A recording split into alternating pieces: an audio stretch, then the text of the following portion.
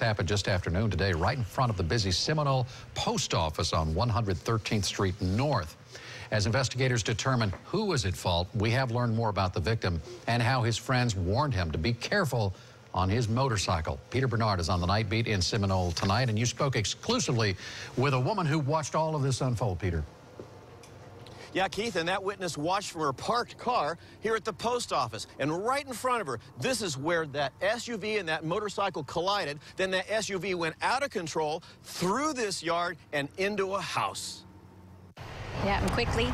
The woman careened out of control. There was no skid marks. She never slammed on her brakes. Stunned by the spectacle playing out in front of her, former certified nurse Peggy Arvanitis jumped to help when the SUV and motorcycle crashed at the post office driveway. As I looked up, I heard a big boom and saw a motorcycle airborne, then saw this van careening out of control, and she smashed into this wood fence. The Honda Pilot didn't stop there. Laura Scanlon plowed down several concrete benches, potted plants, almost went into a pool, sideswiped a travel trailer, rammed another fence, and crashed into a bedroom.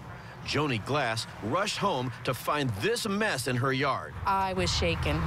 I was shaken. I was devastated. Just sad that anyone died from this. That's worse. All this stuff can be fixed. Pinellas deputies tell us 22-year-old Brandon Barity died when Scanlon turned left in front of him.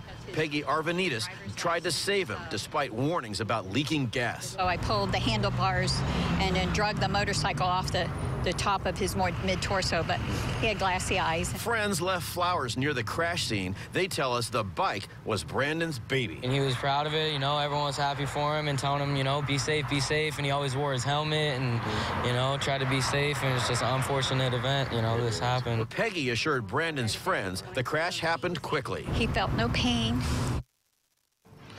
Now, the owner of this travel trailer tells me they just got it on Saturday. A friend of Brandon tells me he'd only had that motorcycle for a few months. Witnesses told investigators that he was traveling at a high rate of speed just before this crash. Keith? Very unfortunate. Peter Bernard on the night beat. Thank you.